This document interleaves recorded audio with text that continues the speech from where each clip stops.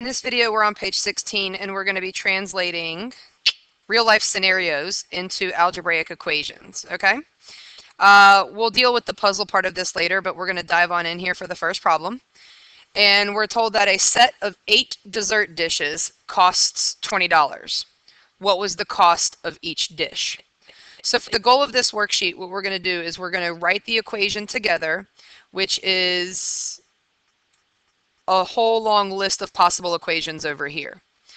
So first, we're going to write the equation for each problem, then we're going to solve it, and we'll deal with the puzzle part later, okay? So for the first one, with those 8 dishes, if we've got 8 dishes, we don't know how much each one costs, and we know that they are $20 total. And again, the whole point of this is to eventually go on to then solve these in a second and figure out what x would equal, okay? But we'll do that shortly. All right, now we're going to look at the second one. We're just going to practice writing the equation from the problem. We have that Ben and Jerry together own 24 comic books. If Ben owns 6, how many does Jerry own? So over here we have that Ben and Jerry together own 24 comic books. We know that Ben here has 6. We do not know how many Jerry has, and so this is going to be our equation for number 2. Go ahead and write that down, because the next step in the video is going to be to solve them shortly. All right, for number 3, Hans Klauber sells vacuum cleaners. He gets to keep 1/8 of his sales as a commission. Now, what we mean here by commission, folks, is that if you are in sales, if you sell a certain amount, you get to keep a certain percentage as commission, and that's an incentive to have you to sell more. The more you can sell, the more money that you earn in commission, okay? Now, we don't know how much he's going to sell, but he can keep 1/8 of that, and we want him to earn $1,000. So 1/8 of some sold amount would earn him $1,000, and that's going to be the equation for number 3. For number 4, on a first down, a football team lost 8 yards. So here's my losing 8 yards. That was the first one, and then there's the second down, and after that, the team had an overall gain of 20 yards. So they lost 8. They're going to gain some, we don't know how much, and overall, it's a gain of 20 yards. So that's going to be the equation that we use to solve how many yards they must have gained on that second down to have an overall gain of 20 yards. All right, for number 5. After she wrote a check for $240, May Bounce had a balance in her checking account of -6. What was her balance before she wrote the check? So what we're saying is we don't know how much money she started out with, and then she wrote a check, which means she spent money for $240, and after that, she had a balance of -6. That means she has spent more money than she has. So we're going to, in a second, we're going to solve to figure out how much did she start out with, so that when she spent $240, she had spent too much. She spent $6 too much.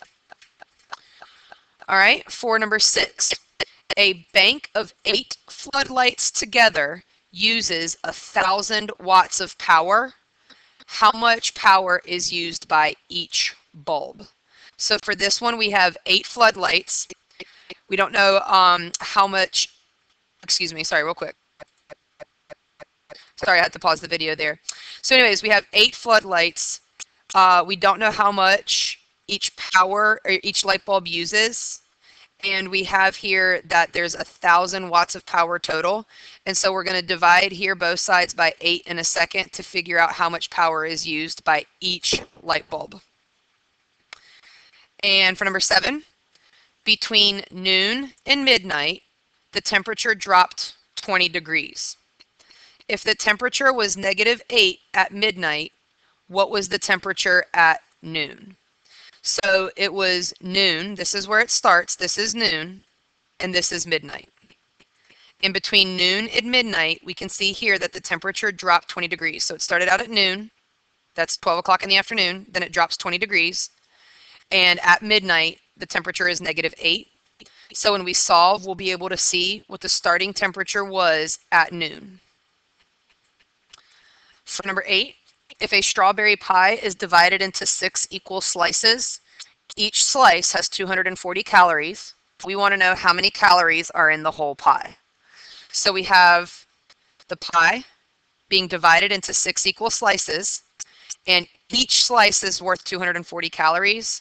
So in a second, when we multiply both sides, we'll see how many calories there were originally in the entire pie. All right, for number 9, a chest was resting on the ocean floor 1,000 feet below the surface. So notice if it's 1,000 feet below the surface, it's at negative 1,000 feet. It was lifted to the deck of the ship, which is 8 feet above water. And we want to be able to solve right here to figure out how much was the chest lifted to get above deck, or above water, 8 feet above deck. And for the last one here, when all the kids who tried out for a Little League were divided into teams of 20 players, there were exactly 8 teams. So how many kids tried out? So we have all of the kids divided into 20 teams, or sorry, divided into teams of 20 players, and that gave us 8 teams total. So now I'm going to actually go ahead and work from bottom to top. We're going to start with this one, and now we're just going to solve all of these equations, okay? So we had a bunch of kids divided into teams of 20 players. So to solve, we're going to multiply both sides here by 20. And see here that that cancels out. And we must have started out with 160 kids in the league.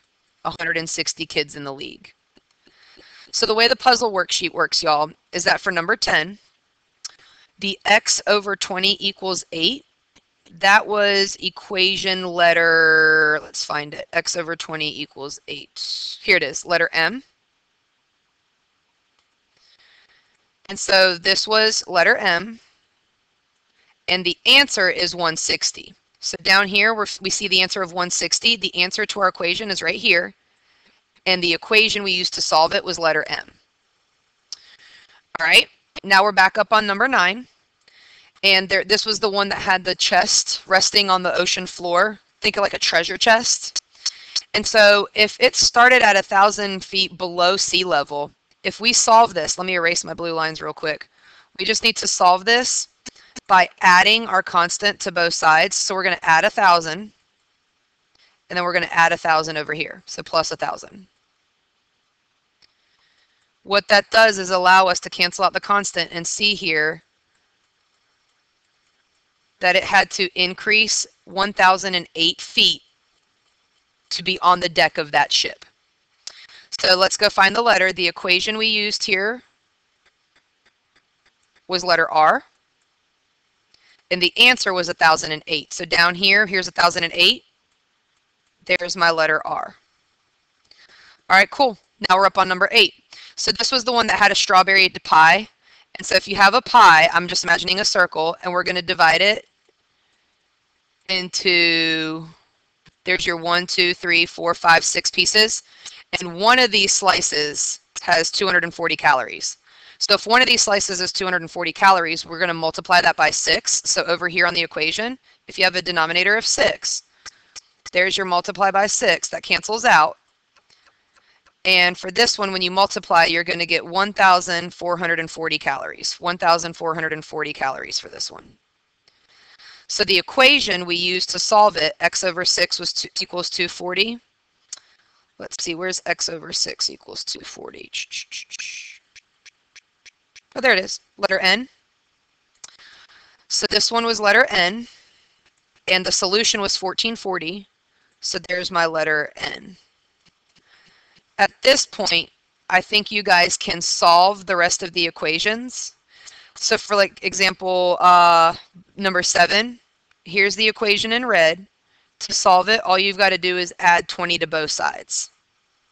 You're going to add your 20 here, so plus 20. Add your 20 here. And for this one, we can see that what that means is that negative 8 plus 20, that is 12. That's 12.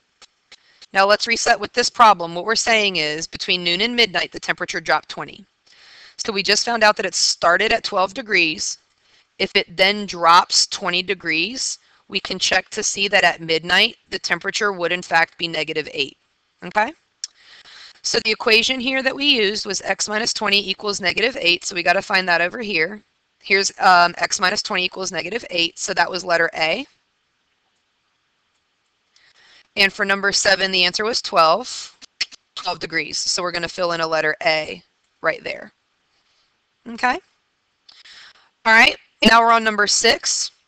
If we have these 8 floodlights together used 1,000 watts of power, we can just divide both sides by 8. And I'll bust out the calculator for this one to help you guys see. When you do your 1,000 divided by 8, you're going to get 125. So we get X equals 125 watts of power used by each floodlight. 125 watts of power used by each floodlight, or each bulb, yeah, each floodlight. So we have 125 as the answer. Let's go find the equation. It was the 8x equals 1,000, 8x equals 1,000. Okay, so that's letter B. For number 6, we have letter B. And the answer was 125. So down here, 125 is filled in with letter B.